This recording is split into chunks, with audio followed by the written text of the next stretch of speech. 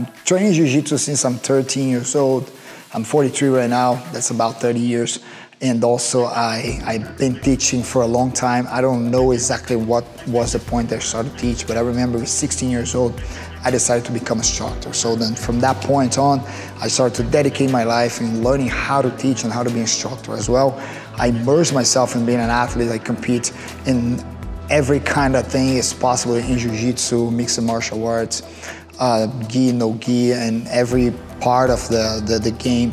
I've been highly involved with organization of tournaments, with federations.